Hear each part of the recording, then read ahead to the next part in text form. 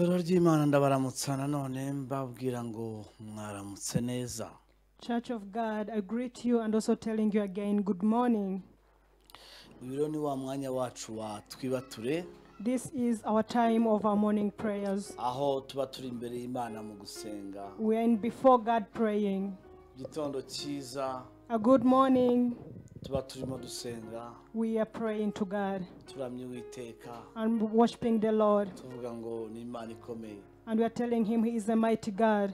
Imana igomba umugisha turi kumwe no muri uyu mwanya. May God bless you who are together with us at this time. Turasengera mu ijambo riri muri Yesaya. We are going to pray in a word which is in Isaiah.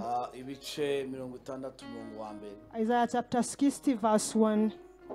Ijambo ravuga ngo byukura bagirane ku mucyo wauje. And the word is saying that arise and shine because your light has come. Kandi ubwiza bw'Imana bukaba bukurasiye. And the goodness of the Lord is shining to you. Ngo dore umwijima uzatwikira isi. That the darkness will cover the earth.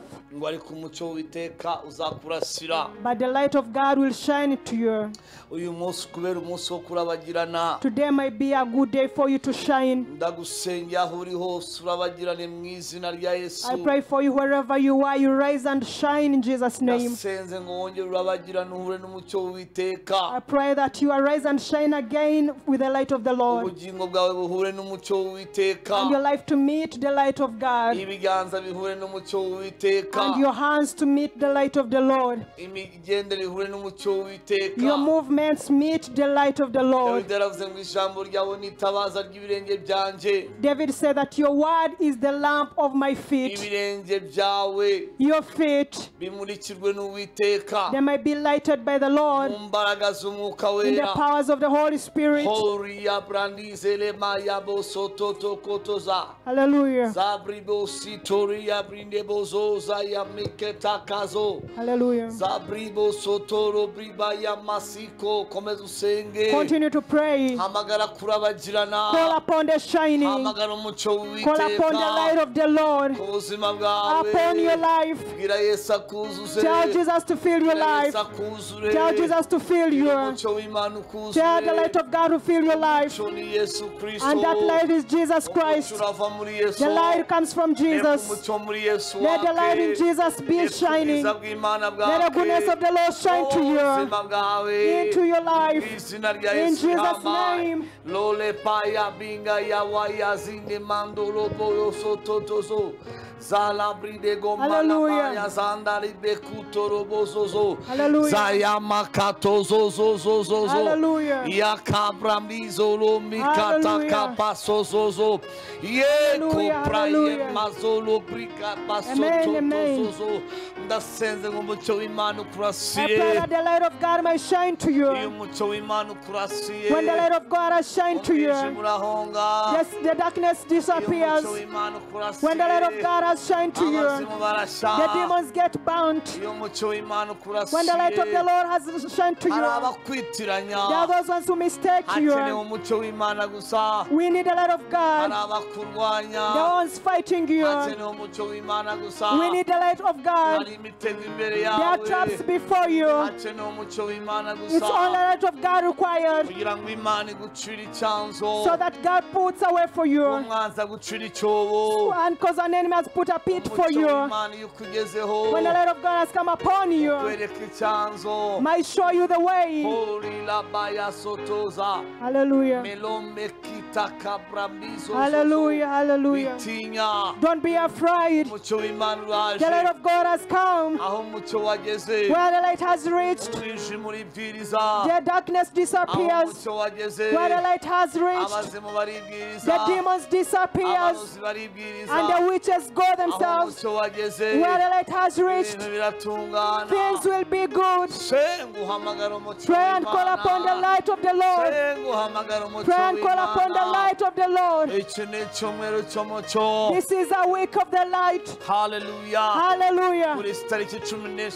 On this date of 16th, let the light of God shine to you. Let the light of God shine to you. Hallelujah. The word is saying, you daughters of Jerusalem, don't be amazed like how I am. There is that time you'll understand well who I am. nimara kwiyambura ubushwambagara After removing my old clothes, senze ngo ubushwambagara bukoveho I pray that may the rags leave you. ubushwambagara bive ku biganza I pray that byawe the old clothes leave your arms. ubushwambagara buve mu mibereho I yawe pray that the old garments leave your living. ubushwambagara bukubitwe hasi Let the old clothes be beaten down. ubushwambagara bwamburwa ubushobozi Let your old garments be powerless. presito uzola Hallelujah. awi ekuka ya minima Hallelujah. ntimutangazwe Don't be amazed nuko nirabura with how I am. muzatangazwa You'll be amazed nimara kwiyambura ubushwambagara after removing my old clothes. iyo umucyo w'Imana wakujeho When the light of God has come to you, abantu ntibongera kureba intege nke zawe people do not see your weakness again. ntibareba ubushwambagara bwawe They don't see your old clothes bya again. bintu udashoboye What you are unable to do. haleluya Hallelujah. bimwe bavuga ko udashoboye What they say you're not able to do, babona Imana igushoboza they see God enabling you. abantu bamenye ibyakunaniye People knew what defeated you. abantu bamenye ibyo udashoboye People know what you can't do. ndasenze I pray that today bamenye n'amasezerano yawe they may know your promises. umucyo w'Imana urasira amasezerano May the yawe light of God shine to your promises. umucyo w'Imana urasira ibyo Imana yakuvuzeho May the light of God shine to what God spoke about you. umucyo May w'Imana the light of God urasire shine to you. ibirenge May byawe shine to your feet. umucyo w'Imana urasire May the light of God shine imitekerereze to yawe your thinking. umucyo w'Imana urasire May the light of God shine umutima wawe to your heart. oya ya mama mama Hallelujah. rika pradozo lobo ya Hallelujah. makatezo hayamela bridozo toloma Hallelujah. hari abantu bagiye kubona icyubahiro There cy'Imana are people going to see the glory of God upon you. Imana ikwambitse icyubahiro cyane God has given you His glory. nimusenga mbonye Uwiteka When I was praying, I've seen the Lord muri iyi twibature in this morning prayers, akwambika ubwiza bwe giving you His goodness, akwambika kurabagirana giving you shining, akwambika umwambaro mushya giving you a new garment. mu izina rya In Yesu Jesus' name, abantu bagiye kubona umucyo w'Imana people are going to see the light of God. bagiye bareba igisuzuguriro They won't sink under disgrace umwanzi yagushyizeho an enemy put on your life, ariko umucyo w'Imana but the light of God ugiye kubereka is going to show them amasezerano yawe your promises, uriwe by'ukuri mu Mana whom you are in God. see Yachire. holy God Hallelujah. tolo my guys Hallelujah. tolo my Hallelujah. izina rya In Yesu Jesus' name, umwijima the darkness, iyo ubonye umucyo when I see the light, urahunga it scatters. umwijima wose When the darkness n'ibikorwa bya and the Satani actions of the devil, gukora k'umwijima